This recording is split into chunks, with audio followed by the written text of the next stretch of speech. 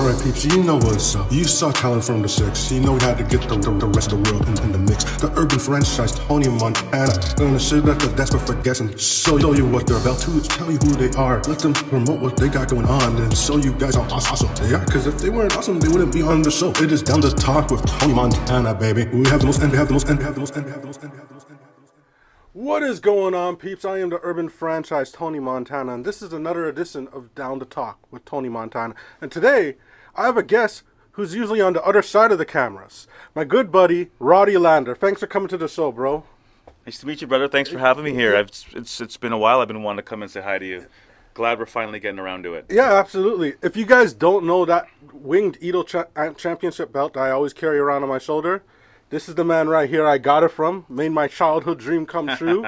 Get my dream belt. And if you guys see right here, Belts of the North is like literally the coolest Facebook group for any belt collector, any wrestling fan. Roddy's one of the admins. Yeah, about 2.5, 3 years ago, I created a Facebook page because there's all these American belt group pages on Facebook. You can buy a belt from the States and have it shipped to Canada. No problem. It's going to cost you. But the Canadian community was pretty low, and I started to build people, and now we've got a group of nearly 1,200 people, Canadians, who collect belts, buy, sell, trade, and it's just a fun hobby, something to do at home, you know, and pass the time.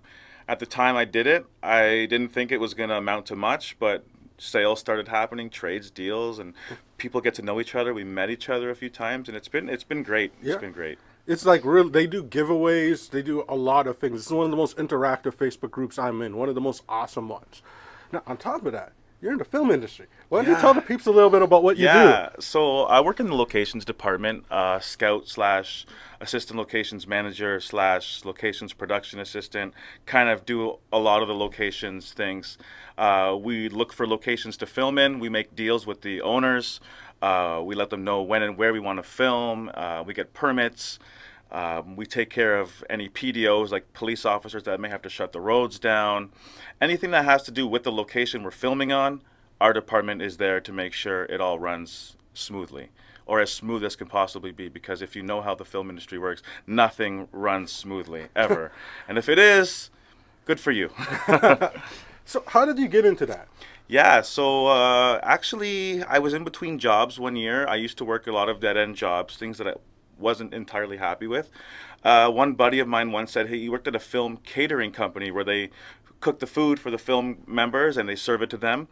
And he said, do you want to just take a shift? I need a guy. And I'm like, sure. It was a cash job, so I was willing to take it. I got in, I watched how the crew worked, and I instantly fell in love with what I saw.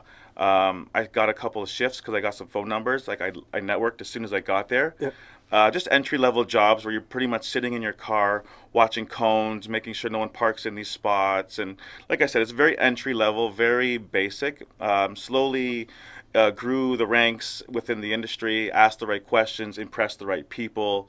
And here I am now working on big shows like Star Trek, Suits, Titans, Umbrella Academy, and I have a new project coming up. Don't know if I'm allowed to disclose the name, but next week I have a new project I'm working on, and I'll be back at Star Trek again for season 5 in April, which will be super fun to be a part of again. Right on. Hearing those names, a lot of people dream to be on this. How long have you been in the industry? Not a long time at all. Some people have been in it for 20 years. I'm in my 3rd year. Yeah. Very green, very fresh, but I'm very much willing to learn. Every day I go into work, I learn something new. Yeah. I plan to be within this industry for the rest of my life for sure. Yeah. See, peeps, 3 years. If you go in, you're assertive, you're a go-getter, opportunities will come your way. And we were talking about before camera, we started rolling. This is one job you've never not wanted to go into work, oh, right? God, no. You have those horrible jobs that just do so much toll on your body. You wake up in the morning and like, do I want to call in today? Yeah. Do I just want to, stay home and play video games today? Like, no. Never once had this with this job. I get up sometimes at the most random times of the day. Sometimes we film at 1 in the morning, 3 in the morning, 8 at night. But whatever the case is, I don't wake up with a gripe. I just get my day started, do my thing, and at the end of production, to see it all come together, that's my payoff. Right. You know what I mean? That's my payoff for sure. So where do you see yourself in the industry in the next 5, 10 years? Definitely, that's a good question. I've had opportunities to go on to different departments, the grips department, who hang the lights, who grip the cameras, who do the dolly for the cameras. Yeah. That's a cool, that sounds cool to me, and I want to dip my toes into that some way or another. But I'd like to stay in locations, either scouting full time or managing full time. I do understand it takes a while to get there, and I'm paying my dues right now. You know what I mean? I'm getting my feet dirty. I'm busting my back. But I'd like to see myself either within the grips, like I said, who they take care of the lighting, the electrical hanging, all that, or maybe one day I want to get my own thing off the ground. I recently started writing my own little small scripts. I got to know a really cool writer on my last show. And he inspired me to do a little bit of writing. Nice. And so I have a little thing in my computer that I've been typing up here and there. So maybe one day I'll get that off the ground. I'll get my own production team started. I'll get my own money invested, and I'll start my own thing. Right on. What genre are you writing in? That's a good question. I would say it would be. It kind of addresses mental health. Oh. And how it can be normalized, how people can go through mental health but still appear fine in front of the cameras. Yeah. And there's another side to it. So, like I said, I don't know if anyone will read it. I don't know if it'll ever get off the ground. But it's pretty realistic. It's pretty deep. Right on. Mental health is a serious issue nowadays. I feel anything coming out about that. There's a lot of people who they see that as like, oh my God, there's somebody else that understands. So. Absolutely. In my opinion, everybody goes through their own type of mental health in their own way, whether it be large or very minimal. Everybody goes through something, and I always encourage people, if you are, just to reach out. If you can, talk to somebody. It's not always easy, but it's a thing that does need to be addressed. Yeah. You know what I mean? We can't ignore it any longer. Absolutely. We've lost way too many cool people in the film industry, in the music industry, in the wrestling industry. And it needs to be addressed, and something needs to happen. Yeah, no, I 100% agree. Yeah. It's good to see that we're finally moving in that direction, and it's being normalized for people to actually express how they're feeling. It's like it gives you hope for the future. Absolutely, for sure. Sometimes I think about the future, the people, like, that I see online nowadays. Like, I don't know if I should reference people, but these island boys. Yeah. I've seen them recently. Are those the people that are going to be like big level people in the future? Like, well, is that what we have to look forward to? I'm just going to hope that guys like that, they have an audience and they stick to their audience. For sure. I don't want to see them in WWE anytime soon. There's an audience for everything. Yeah. And everything and anything, someone will watch it. That is true. Yeah. Oh my God. YouTube has been the biggest prover of that. These pimple popper videos are like crazy popular. I was talking to a girl last night and she was like, oh, you do YouTube? And she kept telling me all these pimple poppers. Like, what? Really? It's like a car accident. You know you shouldn't look, but you're still looking, and it's like, why is that satisfying? Oh, am I weird or are they weird? What has been your best experience at a wrestling show? Oh, man. Okay. So right before COVID hit, I think COVID may have been a thing. It was very early into COVID, and there was no travel restrictions yet. Me and a couple of my buddies who were from this page, Belts of the North, that's a shameless plug, follow us on Facebook.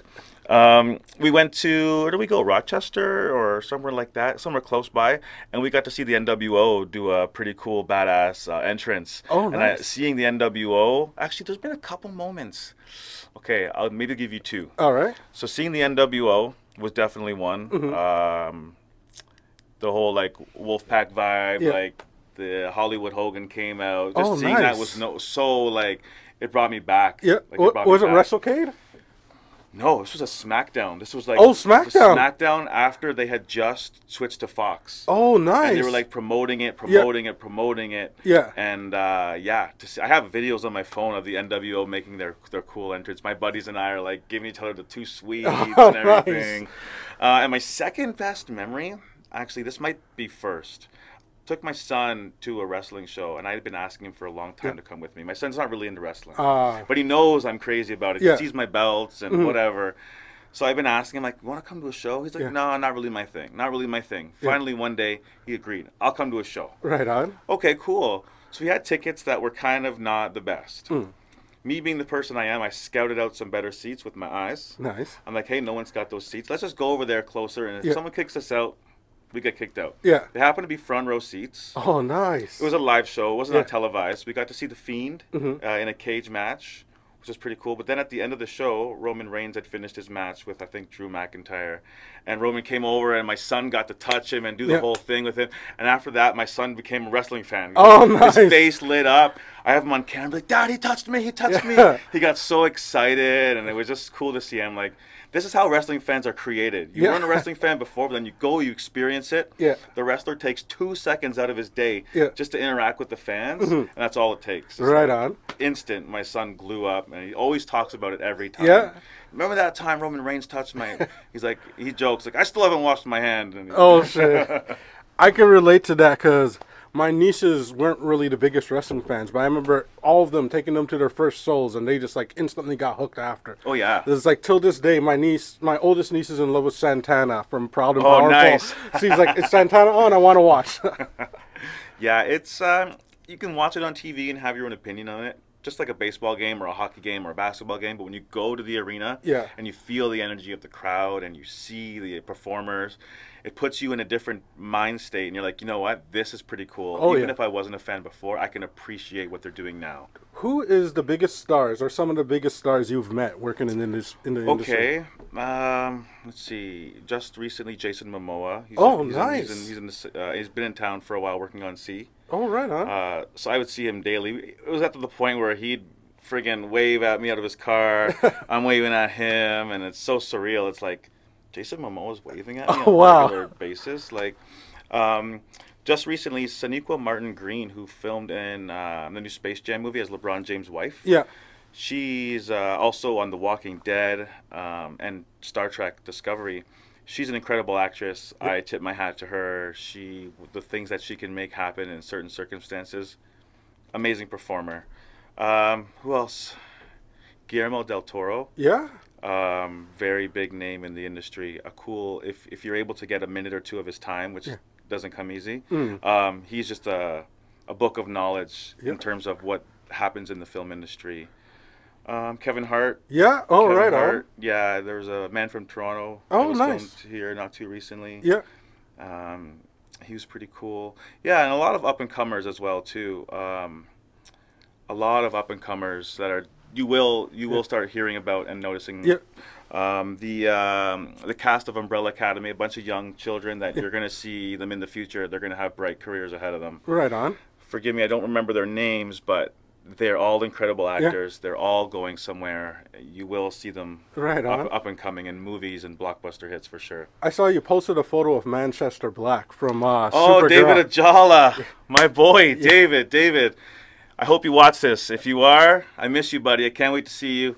The star from Supergirl, David Ajala, Manchester Black. Yeah. Probably the person that I created the closest bond with in terms of celebrities. Like, right he's on. super cool, amazing guy. Oh man, what a cool guy to work with.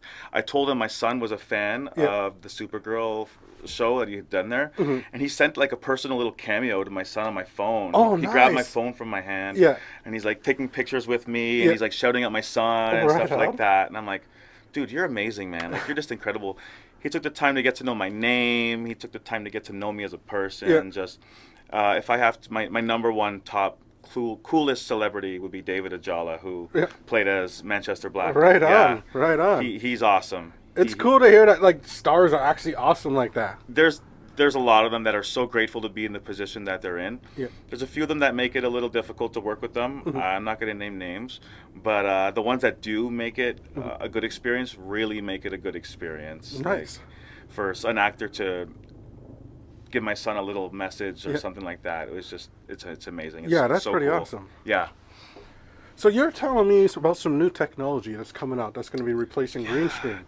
Yeah, so the typical way green screen works, we all have seen a green screen behind us. The production team will create an image behind you, and green screen can create issues like you could see the reflections of green sometimes in people's outfits. Notably, if you look in Captain America's shield, a lot of the times in the Marvel movies, you'll see a green glow, and that comes from the green screen. And the actors can't really interact with their surroundings. They're working with a green screen and a few set pieces around them. You can't really get in the character as much as you'd like to. So there's new technology on the rise, recently used in the Mandalorian franchise.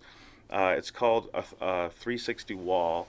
It's basically an entire wall. It's an LED green screen. It's lit up. You have environment around you moving. You can control the temperature, not the temperature, the color temperature. You can control movements, weather, color. So it's really cool to see as the cameras are moving, the background image is moving with the cameras. So it almost looks like the actor is in a building, walking in a building, but really he's just walking in front of a million little LED lights that are all displayed to make it look like he is in front of the environment that he's in. So it's pretty cool. I've got a little sneak peek footage that I will share with my buddy here. I can't show too much, but I will share a little sneak, maybe a little 3-second snip. Right on. Just to share the technology and how it's working. We did use it in Star Trek. It's pretty cool to see it. If you're not familiar, go look at The Mandalorian, the first season, first couple episodes, maybe the third one in. There's a couple scenes where it's just super creative what they do with these lights and how they trick you to believing that's where they actually are. Obviously, we're not filming in space. No one's going to space to film. But it looks like you're in space. Right, you know what I mean? It's the closest thing to space that you're going to get. You get actors moving, the stars are moving behind them, the planets are moving behind them. It's made to look so real. It's actually really incredible. Oh, that sounds awesome. Yeah. It's going to one day eliminate the job that I'm in, but I'll learn to adapt it, and because like I said, I'm on location, I'm looking for spots to film. The more and more they use these walls, it's mostly all in studio, so I won't be needed as much. But I'll learn to adapt. That's what I do. I adapt. No matter what, I'm always the type of person to adapt to different circumstances and different changes. I'm all about adapting. Right on. Well, thank you so much for joining us today, Roddy. Thanks for having me, man. This has been awesome. It's been awesome having you here, bro. Buddy. Guys, remember, Belts of the North, go and follow it on Facebook. That's right. Get interactive. They got their own champion belt. It's right there. Are you a gamer, bro? Not as much as I used to be. I love to game. I recently have been buying a bunch more Nintendo Switch games because I'm like working on location. I'm waiting for something sometimes. I have my game in my hand. I'm like fidgeting with my Switch. But in terms of like first-person shooter games, all those things like that, not so much as I used to. I like a good Mortal Kombat game. Okay, right on. You know what I mean? I can respect a good Mortal Kombat game. But I just don't have the time I used to have anymore, and I wish I did. And I see what these guys are doing nowadays with gaming, Twitch, and making money, and like making serious money with their accounts. I'm like, good for them, man. If you found a way to chill at home and do your own thing and game and make money, all the power to you. Do it. Well, we got. I'm sure you see my belt. This is the World Gaming Federation Championship. We have like a kayfabe funded like show that we're going to be coming out with later. If you want to be on the roster, you just come up with a WWE-esque character, and then we do rock, paper, scissors. It could be a Mortal Kombat, whatever. I'm here for it, man. I'm here for it. Right on. You know how to get a hold of me. Newest member of the roster. I'm here, baby. I'm here to make some noise. Now, before we let you go, do you have anything that you want people to know about that you're promoting? Yeah, check out Belt of the North on Facebook. We're a Canadian group. We're growing. We're expanding. We're happy to have members from other countries. It's awesome. Check out Star Trek Discovery Season 4 if you haven't already. If you're not a Star Trek fan, this is something a little different that goes in a different direction. It focuses on characters who are primarily non-binary, who are black, who have color, who are gay. They're open to different things that the usually Star Trek universe is not exposed to. So it's cool to see new audiences gather towards this franchise. If you haven't, check it out. It's not for everybody, but I definitely recommend giving it a try. Right on. It's an awesome show. I've checked it out. Thank you again. I've probably thanked you 4 times. We're going to get off camera, peeps. Stay good and keep it blitz. The urban franchise, Tony Montana. Gonna sit at the desk but forget and show you what they're about to. Tell you who they are. Let them promote what they got going on and show you guys how awesome they are. Cause if they weren't awesome, they wouldn't be on the show. It is down to talk with Tony Montana, baby. We have the most and we have the most and we have the most and we have the most and we have the most.